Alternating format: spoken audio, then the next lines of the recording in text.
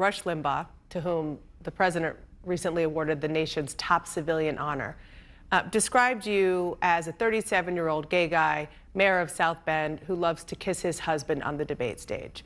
Now, there has been bipartisan criticism of him for those remarks. I wanted to give you a chance to respond if you would like to. Well, I love my husband. I'm faithful to my husband. On stage, we usually just go for a hug, but I love him very much.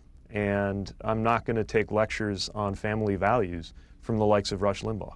I'm proud of my marriage, and I'm proud of my husband, and I'm not going to be lectured on family values from the likes of Rush Limbaugh or anybody who supports Donald J. Trump as the moral as well as political leader of the United States. America has moved on, and we should have politics of belonging that welcomes everybody. That's what the American people are for, and I am saddened for what the Republican Party has become if they embrace that kind of homophobic rhetoric. When it comes to LGBTQ issues, this is, I think, the most important thing is not the treatment of candidates. It's what's happening to individuals and families across the country, from brave service members who have their careers threatened by this president to kids experiencing bullying right now in this climate. We can do better, and you don't have to be a diehard Democrat to know that we can do better when it comes to inclusion and equality in this country. Prejudice is still out there, and you got to deal with it.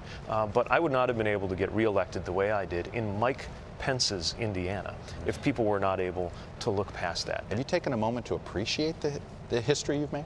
There's not a lot of time for reflection in the campaign, but yeah, there was a moment before we went out when Chasten pulled me and just reminded me what this means for some kid peeking around the closet door, wondering if this country has a place for them. And you know, I didn't set out to be the gay president, but certainly seeing what this means is really meaningful and really powerful.